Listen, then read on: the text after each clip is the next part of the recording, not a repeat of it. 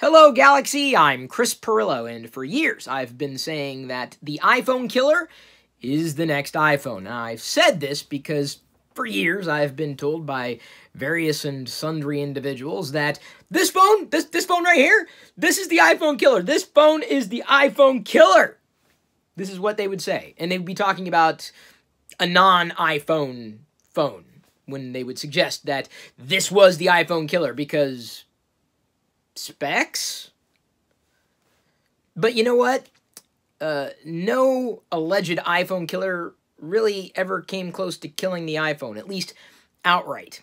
And when I say the iPhone killer, the true iPhone killer is the next iPhone, in the past, I've meant it from the perspective of knowing that when Apple releases a new iPhone, people may want to upgrade their older iPhone if they had a good experience with their older iPhone.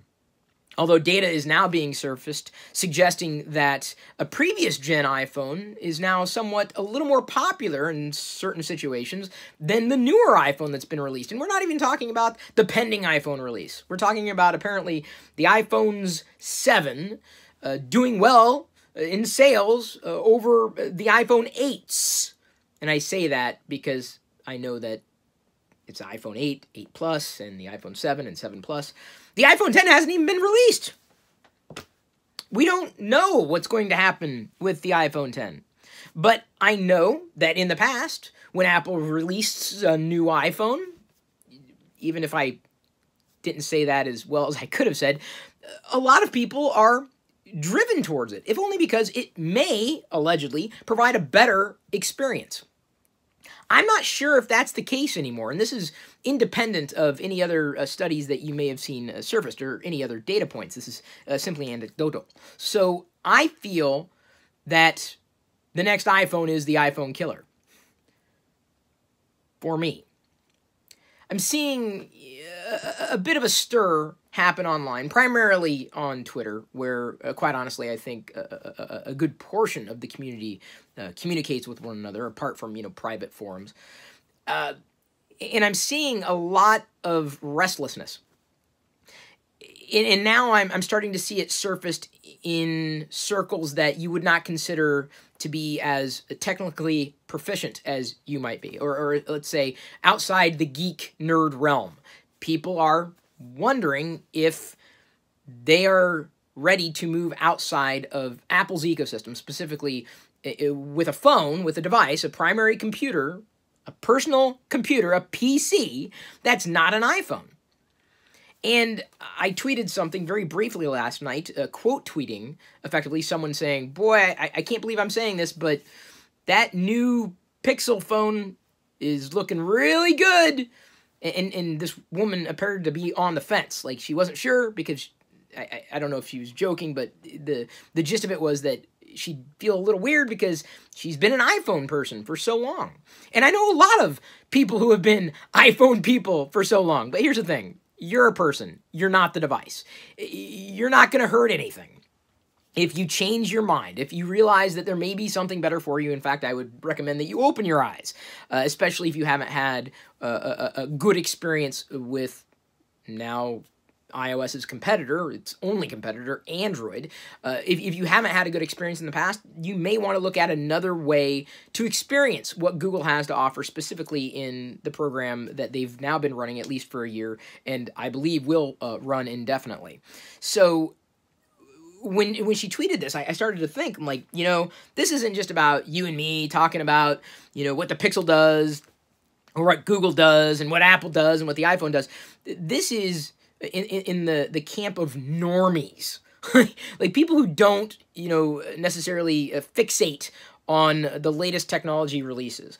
And quite honestly, I find myself more in that camp than I do in the camp that you think I'm in, if only because I'm always the odd person out when it comes to a lot of new releases. I tend to fixate on the software experience, not so much the hardware, which drives me nuts, and y'all know that. In fact, there was another blog post that was saying, this is amazing, this is why everyone's going to want to upgrade to the iPhone 10, and they showed a picture. I'm like, but that doesn't answer anything. But the reason is because of the design. I'm like, but design isn't the entire experience. Like, that's just what the hardware looks like. It doesn't speak to how it works, how the software works. And we're not just talking about the bits that exist on the device, but specifically the internet bits. I'll get to that, I hope, in just a moment. So now when I say the only iPhone killer is the next iPhone, that to me is where I'm at. Because I'm seeing the iPhone 10 at a distance, knowing full well that y'all still want me to review it. If we meet the current goals on go.tagjag.com/device fund, we'll see if it'll happen. I know that it's not for me in its current state, in its current incarnation. Not just the hardware, but the software, and specifically certain services around it. This is the point I was suggesting I would get to. This morning, I needed to coordinate a time to meet with somebody, but they, unfortunately, are not in the same time zone as me. So I was like, okay, I know I could go through the calculation, the mental calculation, and figure out, well, minus this, minus that, plus the hours. Yeah. It's just as easy to pick up the phone and say, May, Mary, and I say it that way so I don't trigger anybody. I mean, triggered! Like, trip your phone or your device. May, Mary, what time is it in Pacific if it's X o'clock Eastern or something like that? And, of course, Siri returned a result that was so unhelpful. I mean, I feel like I'm being generous when I say that Siri works 60% of the time. Let's face it, if a piece of technology works 90% of the time, you're probably not going to enjoy that experience at 90% of the time, let alone 60% of the time. That's just how it works. When you can't count on technology, you stop counting on it. Like, you stop relying on it. You stop using it for a lot of different reasons, but reliability is a part of it. You don't see that on a spec sheet. You don't see it in the design of a device. It speaks to the overarching user experience. So just for kicks, for giggles, for grins, I decided to fire up Google Assistant on the very same iPhone, the very same one that I'm using to record the video. This one that you're watching right now, that you're remembering to like after you press the little like button down there, if you're liking what's going on. Turn on notifications, subscribe if you haven't already. And make sure you tune into TLDR later today. It'll be live, as we do every day, at youtube.com/lockernome. It's over there. Just look, turn your head, look. Ha! I bet you at least one of you did. So, effectively, I tried it on Google Assistant. And surprisingly, not surprisingly, it returned a result that I could use. And I asked the question in the very same way, very same tone of voice and everything. It was precise. I even took these screenshots and posted them to my social feeds. And I said, here's artificial intelligence and actual intelligence. Google knew what I was talking about.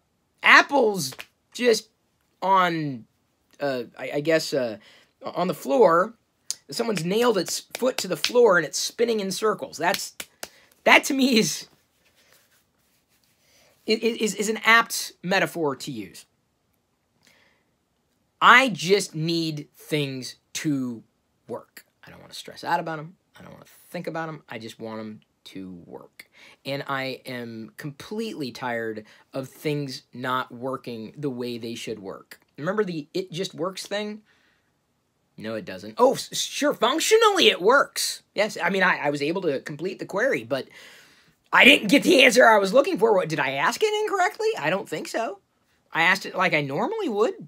Google figured it out. Hell, some people would even say, well, I asked Siri and it gave me the answer. Well, good for you. What, do you want a cookie? Like, I'm glad you were there for me to ask. Am I going to ask you to ask it questions to get it to work for me when I need it to work?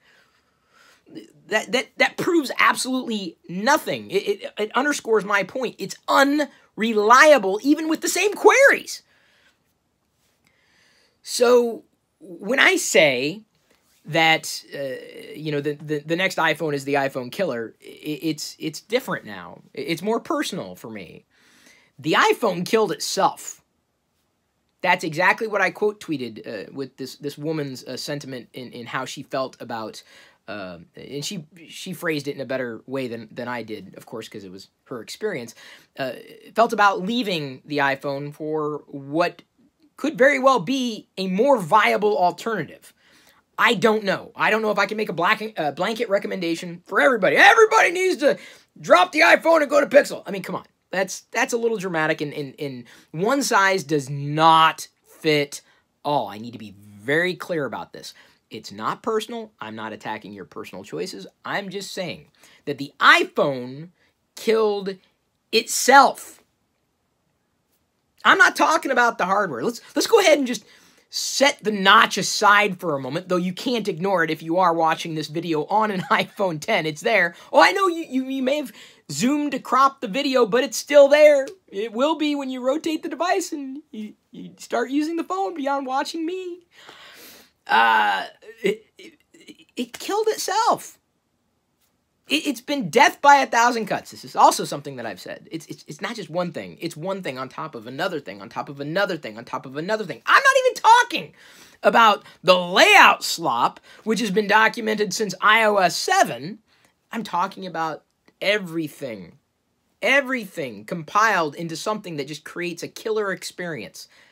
And I don't mean that in a good way. So that's what I said last night. The iPhone killed itself. I had nothing to do with it. All I know is that I'm pretty much finished with a company, and specifically its mobile platform and its current trajectory, if it can't even take itself seriously. Or if it believes in its own hype so much that it can't see that there are cracks in the wall. I'm not sure if Apple's a software company. That's concerning to me, especially now that I know there is a viable contender in the consumer electronics space that sees itself as a company that gives equal attention to AI, software, and hardware. That, to me, is critical. I don't just want to, talk about fancy terms on a piece of paper or on a box. I want to talk about that experience. That is what has been devastating, quite honestly, and I'm not the only one. Some people say I'm being dramatic. I'm not the only one. I tend to take a measured approach, but the sentiment I'm seeing is rather kind of amazing because other people find themselves in the same boat as me. I'm not just talking about people who are in our Discord chat. I mean, I point over here because sometimes I zoom it in the live videos in the youtube.com/LockerGnome channel. There are people who still want to get an iPhone and are happy with it. But I definitely want to, do what I can do. Not that I am on hashtag Team Pixel or anything, or at least outright. I don't think you get a badge. You should. But there's a lot of fear, uncertainty, and doubt around Google's, experience, its own experience, based upon someone's experience with the Android ecosystem.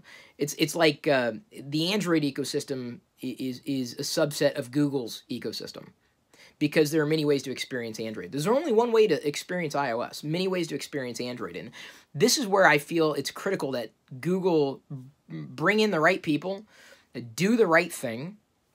I feel that it's something that a lot of people are going to miss out on. They're going to miss the advantages of the Pixel because they've basically been entrenched not just in iOS, but only see Android as one thing. And I really don't feel it's one thing. It's many things that that overall are one thing. We're talking not just market share, but Google's place in that I think is critical, and it needs to communicate to people, to normies, not to you, not to the person who watches these types of videos at all. The normies need to understand that this is a viable alternative if they don't recognize that the pain that they may be experiencing can be alleviated with better solutions. And this is where Google may very well fall short.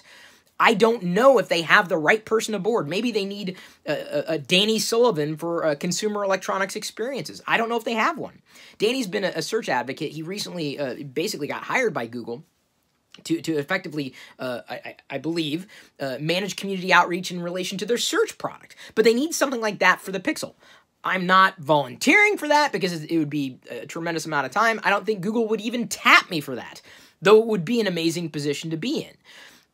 For anybody, I believe, as an advocate for the experience that Google's putting together, as a stark contrast to the experience that Apple has provided, to break through these social norms that the iPhone is the pinnacle of technology and the pinnacle of smartphone beauty. And I don't know if I see that anymore. And I'm not talking just about the hardware, people.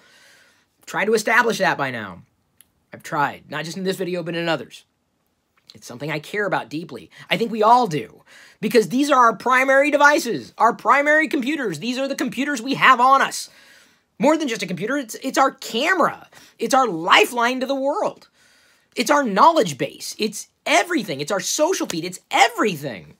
It's a far more personal computer than my first personal computer. I've said that so many times. But I'm starting to see, or at least approach the same things I've said from a slightly skewed perspective. And that, to me, I think was interesting enough to talk about. I am on the cusp of getting my Pixels, my Pixel 2s.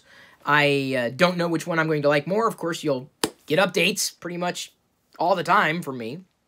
Don't have a sponsor for them outright, but as I alluded to earlier, if you head over to go.tagjag.com/device-fund, I'll put the link in the video description.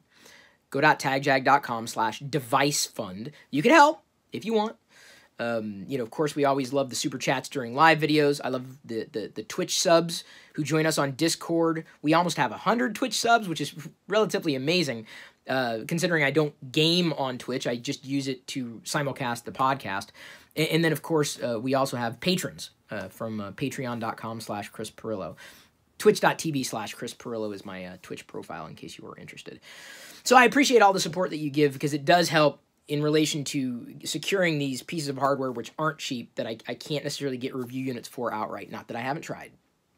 But you will be with me on this never-ending journey of looking for a fantastic experience at this time. It's not talking about what's going to be a fantastic experience next year, because I don't live in next year. I live in today. I live in right now. Right around that subscribe button or the like button. Unless YouTube moved it and it's up here now. I don't know what they're doing. Sometimes Google doesn't exactly fire on all cylinders. But let's hope that with this new direction of AI software and hardware, they really mean it. And they're going to stick with it. Because I will believe them until they give me a reason not to believe them. But that's what I wanted to talk about today. I thought it was appropriate. I expect to do some live streams in this channel with the Pixel unboxings and the reviews and everything. So thank you, everybody, for paying attention. I love you. I appreciate you. But at this point, I'm going to leave you to your own devices. Whichever devices you choose to use. I don't care. I don't care. I have to throw that out there. This isn't necessarily about you. Not everything is personal. Just because I did this video and you're watching it and you're watching it alone doesn't mean you're the only person out there.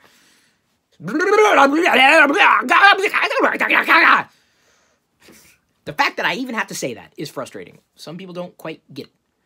But I believe in you. I believe you get it. So, may the Force be with you.